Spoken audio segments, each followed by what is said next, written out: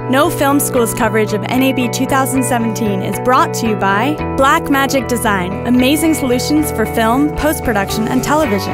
Vimeo, the new home for 360 video. Learn more at vimeo.com/360. My Rode Reel, presented by Rode Microphones. Back with more categories, more chances to win, and over $500,000 worth of prizes.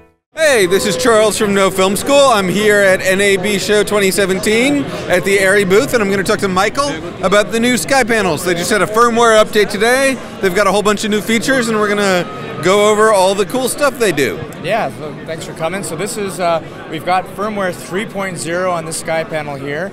It's the third major release of the firmware since we launched the sky panel, and we've got 10 really amazing new features packed into it. So this is it's an LED fixture. It's an ultra bright LED fixture that's fully tunable, which means that you can tune it from 2800 to 10,000 degrees Kelvin, plus or minus green correction. You have hue and saturation control as well, so that means you could get vibrant colors and then change the saturation of those colors.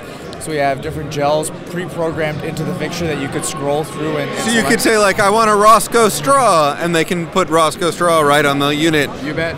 With math. That's right. We have 318 gels pre-programmed into the fixture. So the first major feature in 3.0 is lighting effects. So we have 12 pre-programmed lighting effects in the fixture, and you can actually change some of the parameters of those effects if you'd like. We have candle, clouds passing, club lights, color chase, cop car, fire, fireworks, light strobe, lightning, paparazzi, pulsing, and television.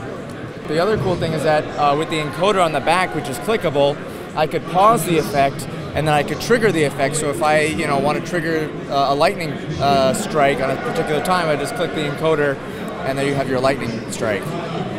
We also added ArtNet, which is a way of communicating DMX over Ethernet protocol. And new in 3.0, we added SACN, which is another way of communicating over Ethernet protocol, but it's more of a standard. A lot of the professional console manufacturers use it. So we have a lot of ways of communicating with it, and we have a lot of different DMX protocols for the different ways of controlling the color. We have what we call the Panel Webserver. And what that is, basically the sky panel is a networking device. So you can connect this to a network, take the IP address of the fixture, enter it into any web browser, whether it be on your PC or your iPad, and the sky panel actually generates a web page, and through that web page you could control all of the settings of the sky panel. We do also have the ability to control multiple sky panels with an ALSM. So our ALSM is our ARRI Lighting Service Manager, a piece of hardware that you could actually batch change a lot of fixtures. So select multiple fixtures and change it that way. So there's two other features that I got to mention to you because they're really cool. One of them is what we call source matching. So of course there's lots of sources in the world around us that we might want to match when we're on a film set. A good example that I always use is something like a sodium vapor light if you're shooting on the street. So instead of having to dial through all the color changes to kind of figure out what that color is, we've actually measured all 46 different light sources in the world around us and programmed those spectrum into the sky panel so you get very precise matches of those colors. Something that our customers really request a lot is a high speed mode. So we have a high speed mode where if you activate the high speed mode, you could basically shoot at any frame rate and any shutter angle. So we've tested it up to 25,000 frames per second and down to 2 degrees shutter angle with no flicker and no roll bars. So typically the sky panel is usually good in its normal mode up to about 200 frames per second. You're pretty safe at any of those frames in between.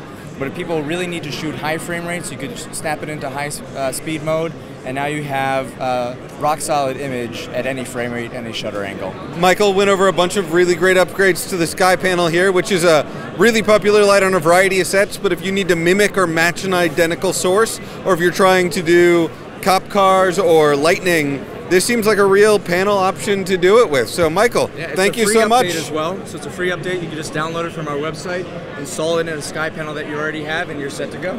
All right. So if you already own one, look out for that update, or if you're going to rent one, make sure they're up to the 3.0 firmware.